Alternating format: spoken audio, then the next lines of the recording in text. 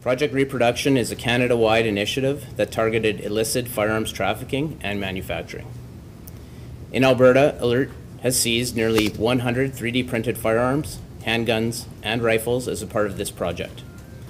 This was a joint forces initiative led by Quebec's Integrated Team Against Firearms Trafficking, known as EILTA, Équipe Intégrée de Lutte au Trafic d'Armes.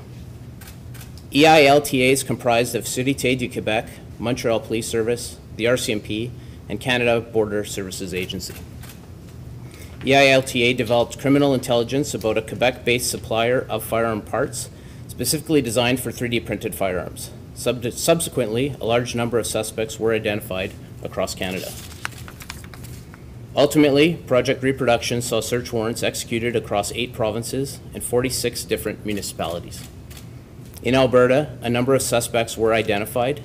Alert investigated a total of 7 targets and searched homes in Grande Prairie, Penhold, Innisfil, Brooks, Lac St. Anne County, and 2 homes in Lloydminster. What you're seeing today is the evidence seized from just 3 of our search locations. In total, Alert has seized 8 3D printers, 11 completed 3D printed firearms, 45 partially complete 3D printed firearm parts, multiple 3D printed firearm components including suppressors, bump stocks, and overcapacity magazines, 8 handguns, and 72 long-barreled firearms. This singular operation is the largest firearm seizure of its kind by Alert.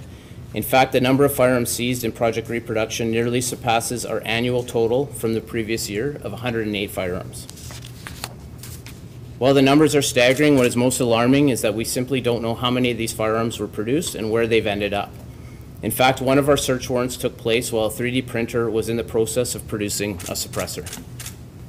These illegal firearms are produced without serial numbers, without any meaningful testing, with no licensing requirements, and without regard for public safety. For the most part, these are fully functional firearms that are being manufactured in our neighborhoods. 3D printed firearms introduce a new dimension of risk to our communities and give lawful gun owners a bad name.